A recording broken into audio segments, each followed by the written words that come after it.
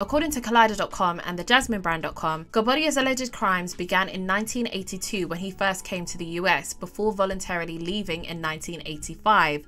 This was after a string of issues with the police involving credit card fraud. Court documents show that the first denial of his citizenship came back in July 2022. When a hearing was requested to solve this issue in October 2022, quote, the denial was reaffirmed. As it turns out, he had been ordered to exile the US and not return, but he had reportedly returned on a new work visa.